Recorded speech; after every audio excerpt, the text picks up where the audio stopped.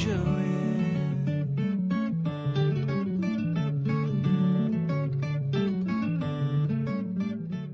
So, yeah, okay, so now let's start talking, I guess, about Doki Doki Literature Club.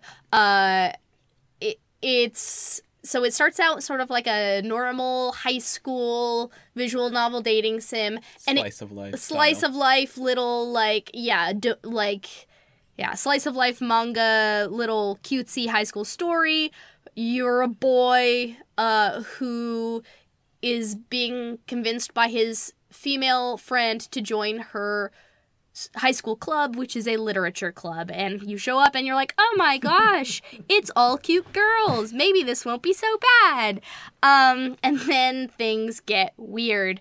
Things get bad. More or less.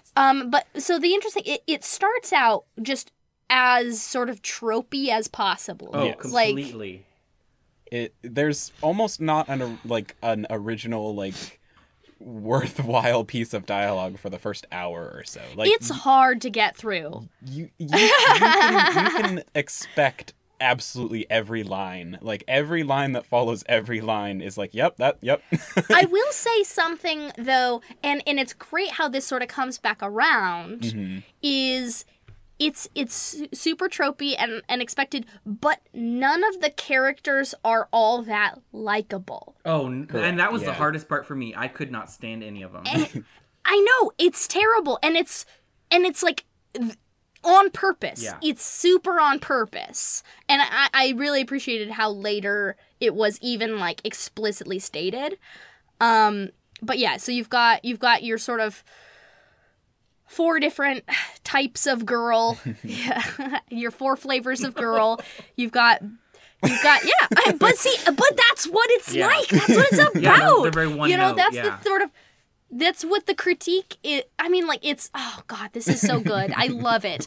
It's so good. So you've got your best friend, who's the vice president of the club, and she's all silly and bubbly and clumsy, and she's the goofy sort of, like, cutie pie. Yeah, but even right off the bat, your character begins to suspect, like, maybe a lot of this is an act, and, like, she's smarter than she seems, and, like... Yeah.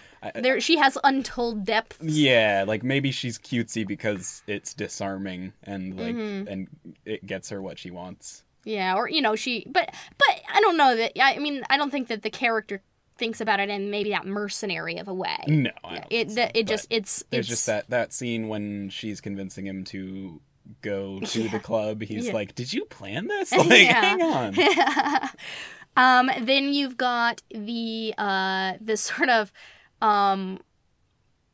the pretty shy, elegant sort of girl with the very embarrassed of her own self, and she's got the big boobs because somebody's got to have the big boobs.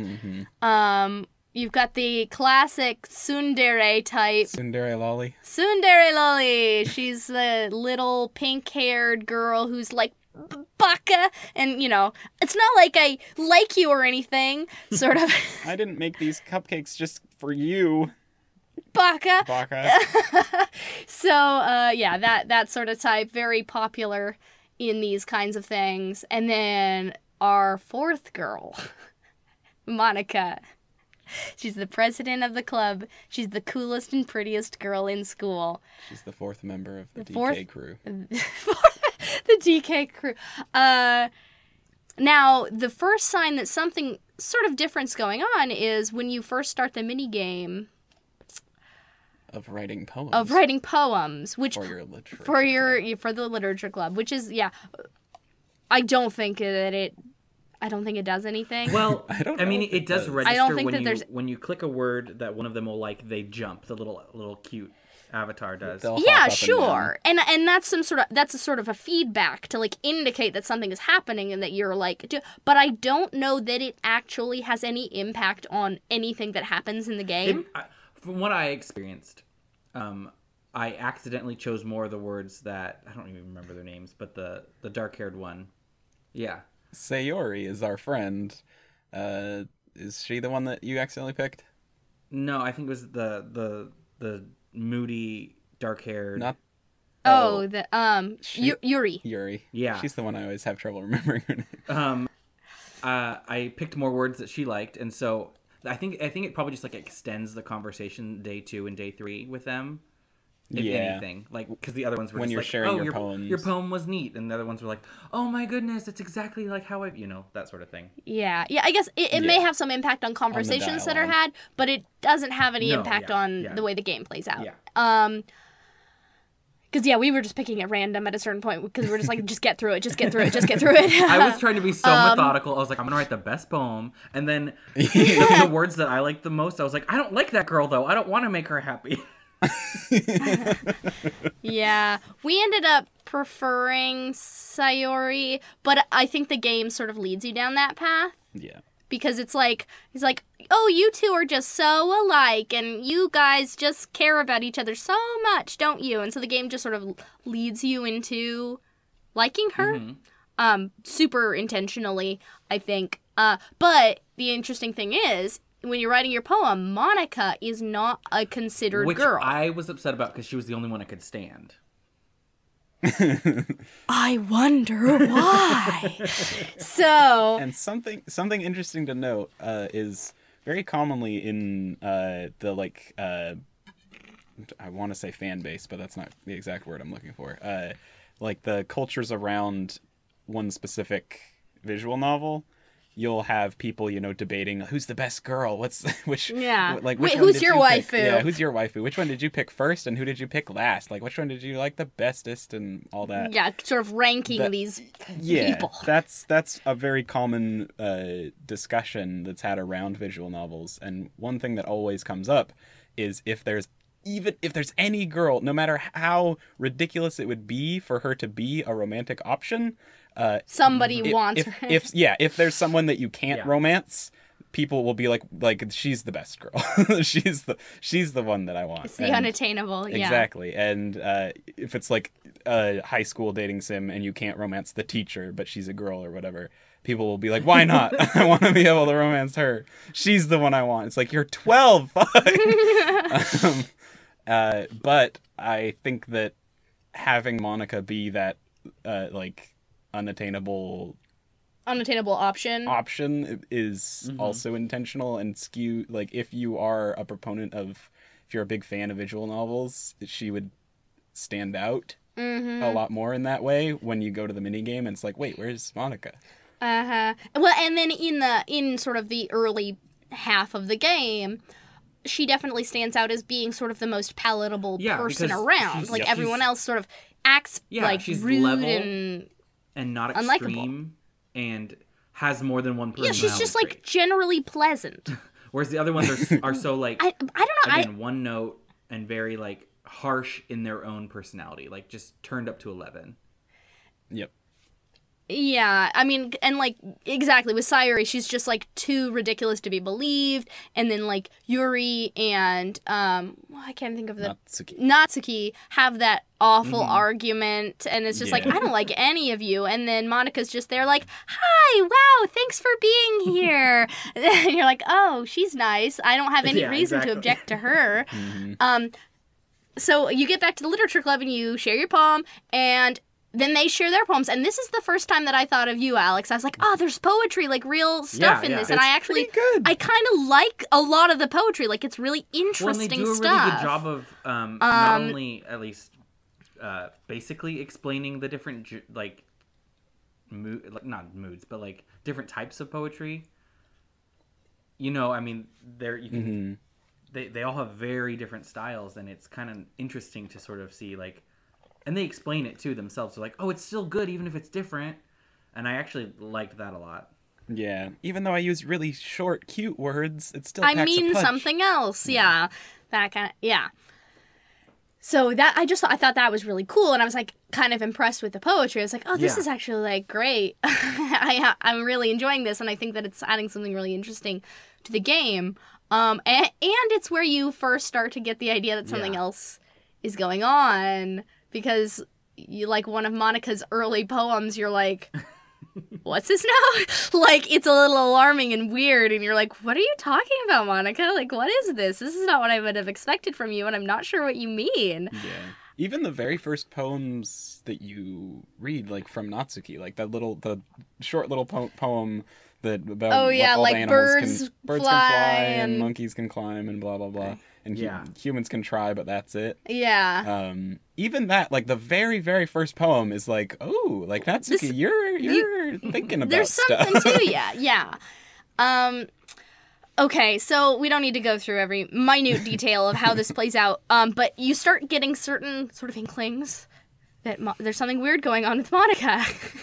Because she shows up late one day, and she's like, sorry, I was in study hall. I guess I didn't hear the bell. And they're like, what? You didn't hear the bell? That's weird. And she's like, well, I guess because I was playing piano. And they're like, you're learning piano? Wow, I didn't know that. And it's like, wait a second. I thought you were in study hall. How were you playing piano? This doesn't add up. You're lying, Monica. What's going on?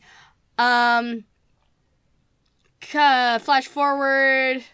Sayuri is having a hard time, and you're like, but Sayuri, you're such a happy person. Turns out she's incredibly depressed. Did you confess your love for Sayuri, or did you confess your friendship for Sayuri, Alex? Friendship. Friendship. We confessed love, but I don't think it makes it... Okay, so what happens when you say that? Because we didn't do that. She's a little embarrassed. And by a little, I mean very embarrassed.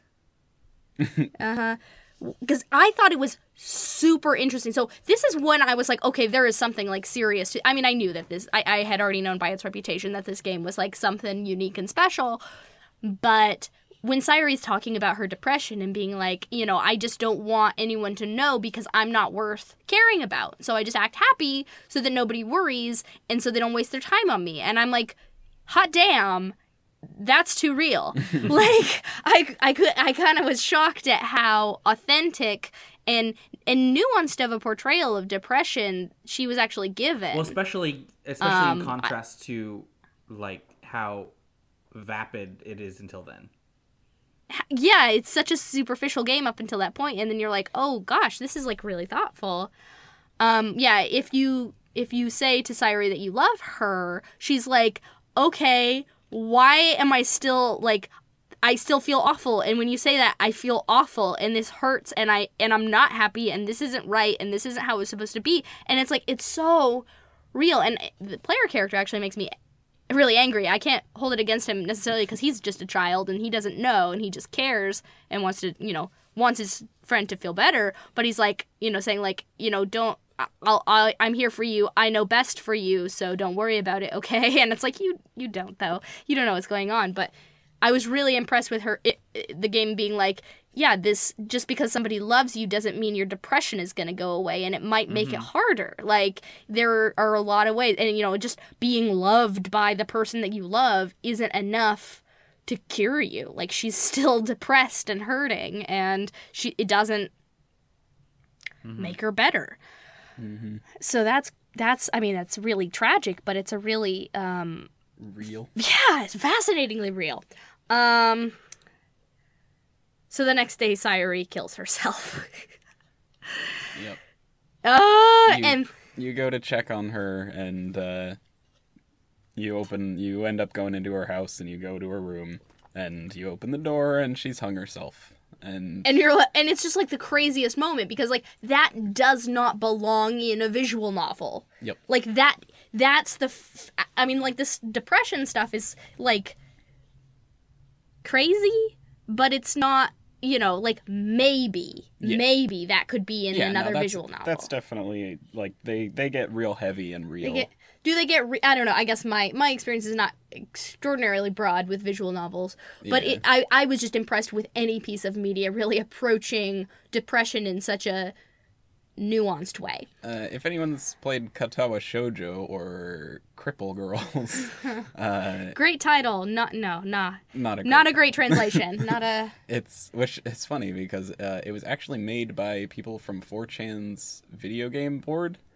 So it was made by, I don't remember if they were American or German, but they weren't Japanese. And it was made entirely by a team of people from 4chan.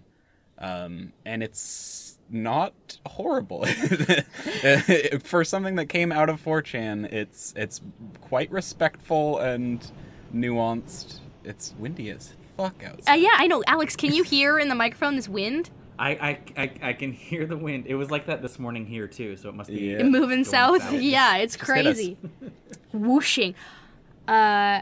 Yeah, I really didn't know much about Katawa Shoujo. I'm glad to know that it's reasonably respectful. It is, yeah. I would say there's a character, Emmy, who does not have legs, and she has a lot in common with Sayori, including a twist near the end where she's like, I'm just so bubbly and happy because I don't want anyone to I know don't that I'm want anyone hurting. to know that, yeah, like, I don't want anyone to care. Like, Oh. because everything will be fine if I just smile. Like, Yeah, that's Sayori. yeah.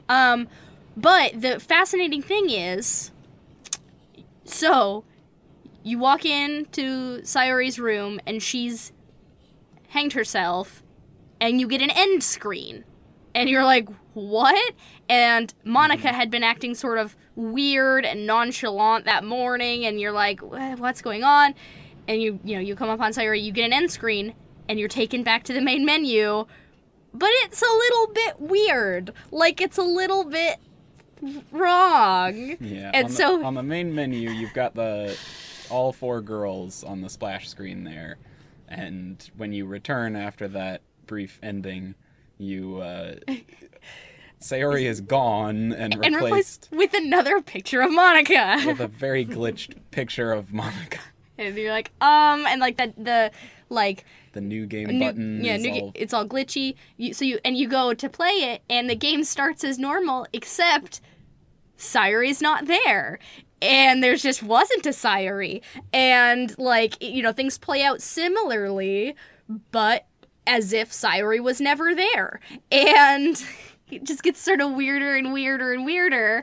That's when things start to pop off.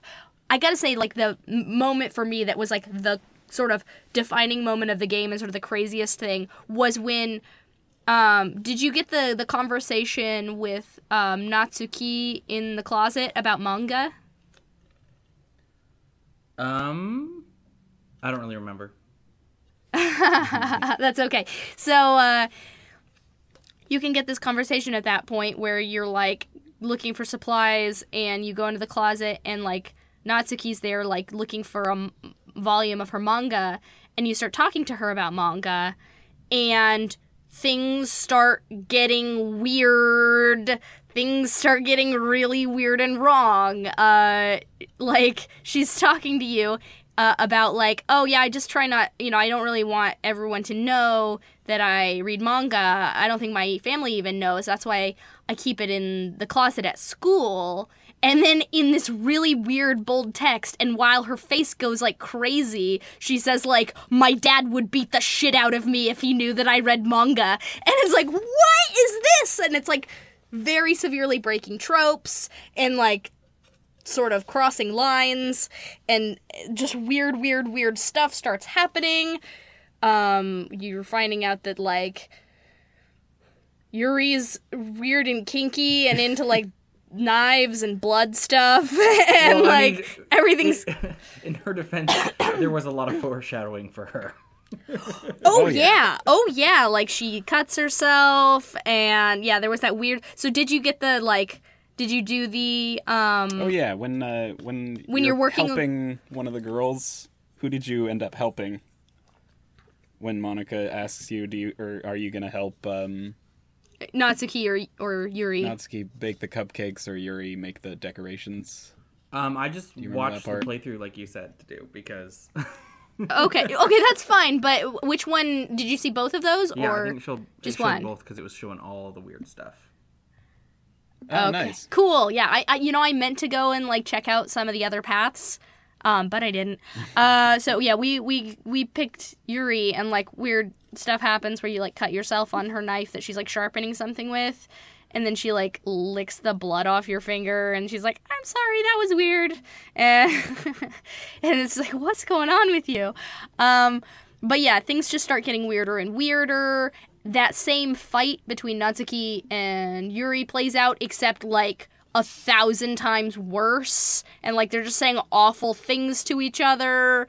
And eventually you see Yuri cutting herself in the hallway because she was getting way too, like, excited about sitting next to you.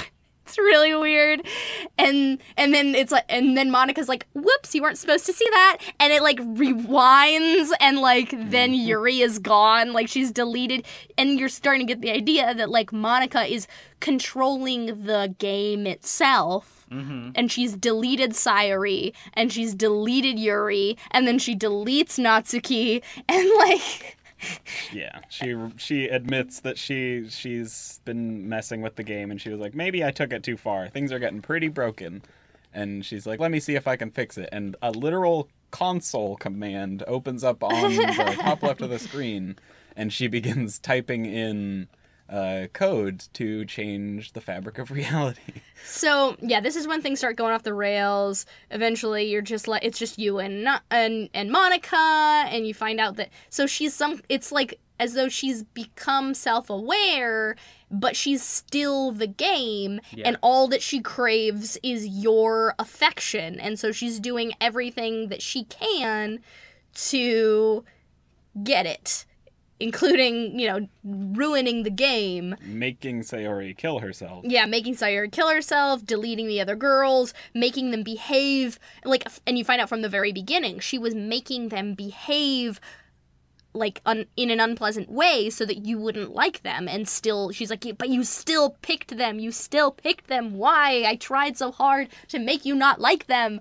So that's why everyone is weird and unpleasant in the beginning of the game, is because Monica made them that way. Sharp teeth, test your skin. Too late, you let an angel in. No guilty pleasures. Let's try again. One. That didn't work. No. No. No guilty purse. Let's try again, shall we? I was just trying to get you to say it at the same time as me, and you weren't gonna. No, I was going at my pace. And then you we have to do it at the same pace. That's how it works. Okay. 1, 2, 3.